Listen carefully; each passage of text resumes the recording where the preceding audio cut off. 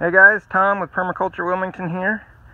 I just got my new aeration tool here. Very excited about this.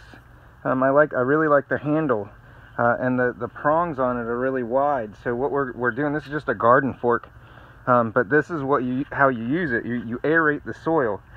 So you get around the plants, not too close, and then when you already have things planted, if you're doing a new bed, it's a lot easier because then you just stick it in the ground like so, where you step on it and it goes in flush with the ground, and then we're just going to pull back on it. All right, so all we're doing, if you guys see, the plants in front are all lifting up just a little bit. What we're doing is creating interstitial space in the ground, these air pockets, and then when I pull that out, it's going to have air pockets in the soil now, and that creates an environment that the good bacteria live in.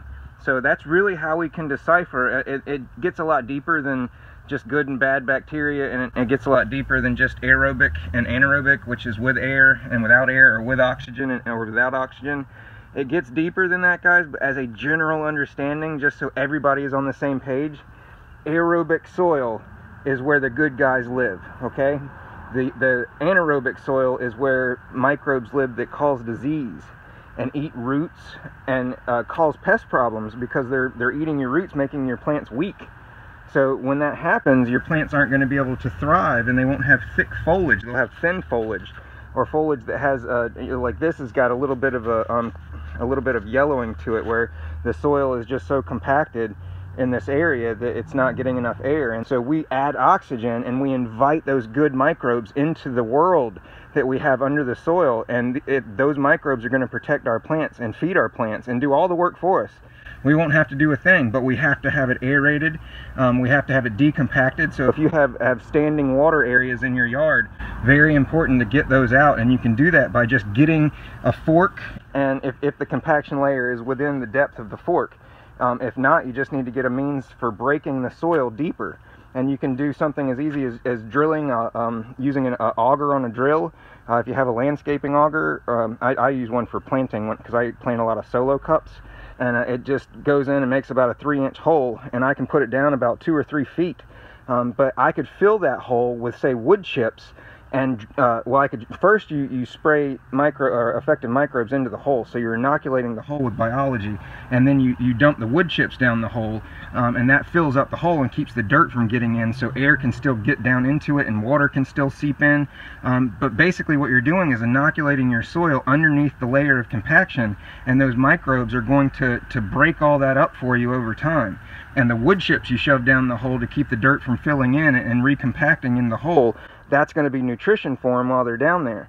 So I don't know about you guys, but I mean, that makes total sense to me. And there's a couple people that are doing that right now around the world for farmers, and coming into their farming areas and relieving compaction and seeing 3 times the production on the plants as a result. 3 times, guys. That is just, to me, that is unbelievable. So my goal today is to aerate the soil, and then I'm turning my compost pile. If you guys saw I've got a couple compost piles over here. If you guys saw the video I made where I took all my neighbors' trash that they were throwing out, it was all the lawn debris. So a lot of hardwood leaves from oak trees. I mean, that's just straight nutrition, and it's got fungal matter on it, fungal spores. So you're inoculating any pile you put those leaves into with fungus, and soil fungus at that. So this is going to be, this is all nutrition, and it's all basically feeding your microbes and re-inoculating your microbes and strengthening your soil biome. So this is all very positive stuff, guys, and it all revolves around aerated soil.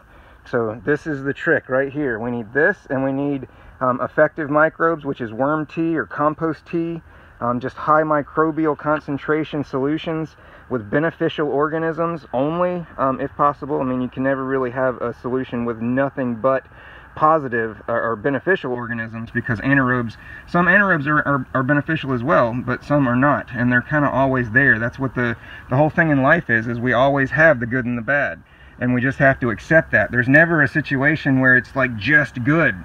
You won't find that in nature. There's always good and bad that keep everything in balance. Very, very good to understand that, guys. And And it really helps out in the garden, because not everything we see is good or bad. Like, it's all part of nature. It's all systems working together, and if you take one of those out, you're going to be missing a part. So this is just a natural machine that's been made, and we need to make sure that all the parts are here, and those are microbes. That's all we got to do, microbes, and create an environment that's aerated. Bada bing, guys. Hope you're having a great day. This is Tom with Permaculture Wilmington. Enjoy.